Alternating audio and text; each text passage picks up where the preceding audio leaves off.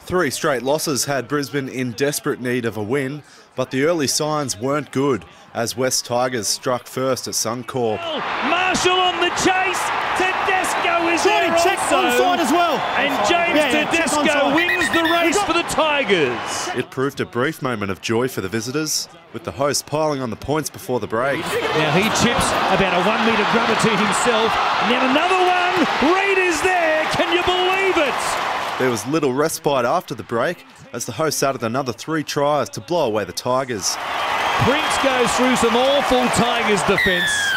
The Warriors were given little chance of upsetting the high-flying Sydney Roosters, but the men from across the Tasman looked slick from the opening whistle. Hurrell goes outside and Nani Lomape claims the Warriors' second try. Their defence was just as tight as Shaun Johnson showed amazing speed. Johnson has mowed Michael Jennings down. But the Roosters kept on coming as they turned on the razzle-dazzle. Moa up the middle to Fissiani. Now the offload, and this will be a Roosters try. Having given up their lead in a matter of minutes before the break, the Warriors made sure this one didn't get away as they made it 4 straight wins. Put down the glasses. Glenn Fissiani will go 80 metres to score. Missing the injured Cooper Cronk, Melbourne looked vulnerable as Jared Mullen had the ball on a string for the Knights. Mullen with the chipping kick, is it there? I think it is! Oh, Joey Leilua! An upset looked on the cards until another member of the Storm's big 3 pulled out the big play at the death. Oh, Hoffman to Slater! Oh, Billy! He's under the post, and they will point to the spot. Barlow Park in Cairns provided an unfamiliar setting as South took on Gold Coast, but it was a familiar sight as Greg Inglis got the Bunnies going. Inglis scores. The Rabbits open their account in Cairns. Gold Coast refused to go away as the two sides traded tries in an enthralling contest. Ben Teo's effort just before the hour, enough to confirm victory. Luke to Reynolds, now to Teo, there's a try for Souths.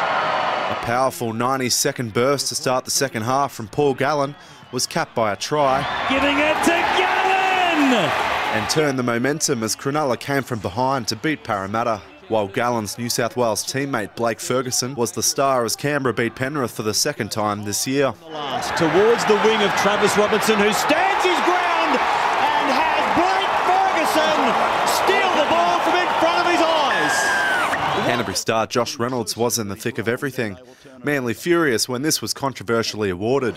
All the pictures are saying that he put it down short and lost it. Well, they're given a try.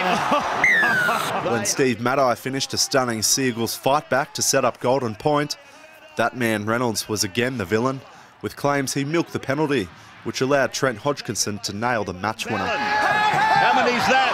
Oh, well, they picked him up and put him away, and they get a penalty, Canterbury. And there it goes. It looks okay. It looks okay. Oh, it's long enough. It's landed in row 13.